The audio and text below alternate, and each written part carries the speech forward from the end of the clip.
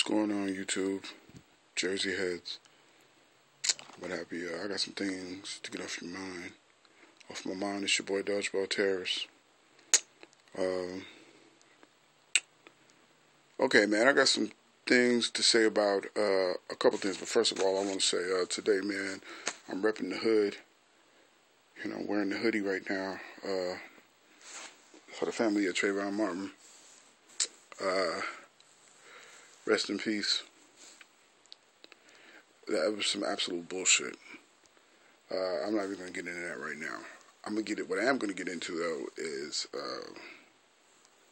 I got some comments to say about this whole, some of the things that are happening right now in the NFL. Okay, man.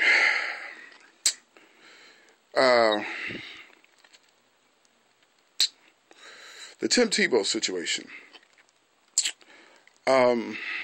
I'm not really even bothered about the fact that the Broncos totally proved my point with people about there is no loyalty in professional sports. There is no loyalty in professional sports. I mean, you could do this for a franchise tomorrow, and you got to remember that the next day after that, I'm not even talking about today, I'm talking about tomorrow. The next day after that day that you make a big accomplishment for them, you could be out of a job. Professional sports franchises do not care about players. They are, I guess you could say, for lack of a better word, property. What John Elway and the Broncos did to Tim Tebow was worse than stabbing him in the back. It was the equivalent to pretending that you're someone's friend and then selling them out. But more so than anything, I heard Brian Billick make the most asinine statement of all. Brian Billick said, I would not want Tim Tebow on my team because... Now, the question was asked to him, would he want Tim Tebow on his team? He said, I would not want Tim Tebow on my team because... his own team didn't want him, so why should I want him? And if I had the chance to talk to Mr. Billick, I would say, well, Peyton Manning's team didn't want him either. I mean, not only did they not want him, they cut him. After how many years of service? It would make me ask the question, I would beg to wonder, what do the Colts know that nobody else knows? They know something. I don't give a damn what his doctor said. You can pay a doctor to say anything you want the doctor to say if there's enough involved. But what did the doctor, or what does the team know that no one else knows? I mean, that right there is what scares me. You take a guy who has been your franchise's backbone, won you a Super Bowl, took you to a Super Bowl twice, when you had not gone to a Super Bowl since, since the days of Earl Morrall, I think it was. And you set him out. I mean, you cut him because he had an injury that you believe was a career-ending injury. What do they know that no one else knows? And so not only was it a move of disloyalty, it was a move of egregious disloyalty. And I don't understand what Peyton Manning supposedly had done that was such a great feat. Listen, out of the two brothers, the one who was supposed to be one of the greatest quarterbacks of all time, being Peyton, has only won one Super Bowl at the end of the day. Eli has won two. And, make no mistake about this, this shit is about winning Super Bowls. But more so than anything, Peyton Manning has really, in my book, really been a bit of an underachiever. So when you say that he's one of the greatest quarterbacks of all time, then I go down the line and the list and I start questioning, is he greater than Roger Staubach? No.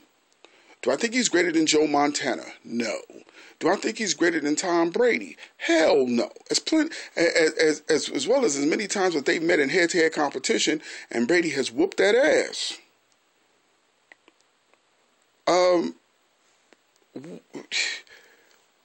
I don't understand why they hold him in such high esteem. Now, I'm not saying that Tim Tebow is perfect. I'll tell you what I am saying, though. I'm saying that in recent cases, Peyton Manning has not played, and it'll be, so a year and a half since the last time he played. And the last game he did play, he lost. But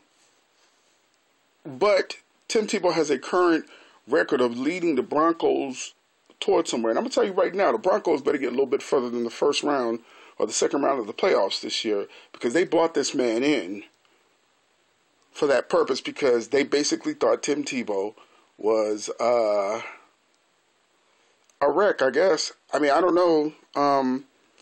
I tend to disagree with people in their opinions about Tim Tebow being awful. I don't think he's a great quarterback, but I think he got the job done, and it was something that they could build on. I mean, this reminds me of one time when people were saying that Evander Holyfield was too light to be a heavyweight champion. He was a cruiserweight champion. So, I don't know. The other thing, the Saints suspensions and fines. I'm still kind of twisted on the fact that you're fining people, suspending people for doing things that they were already paid to do. I mean, fuck the whole bounty thing. These guys get paid to hit people and hurt people. It's a hurt business. I don't get that one either. But whatever the case may be, man, hey, man, that's just how it goes. I think it's the most idiotic thing in the world. I think that they put too much into it, and that's just my opinion. But I also want to say that the NFL has gotten soft. There used to be a time where you could hit a quarterback. I know when I was younger, when I watched football players play, I remember they used to do just the most violent things. When I played football in high school, I went to do 2 state championships when I went to high school in Texas, before I moved back to San Diego. And, I mean, Texas football is about as violent as you can get, even on the high school level.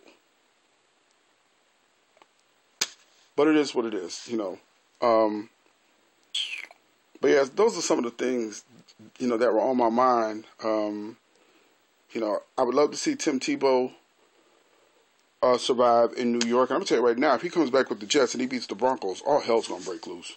At least that's what I think. But we'll see. Anyway, that's my perspective on things. Peace to all the Jersey heads. You know what I'm saying? Trayvon Martin all day. It's your boy DT. Ain't nothing but a party.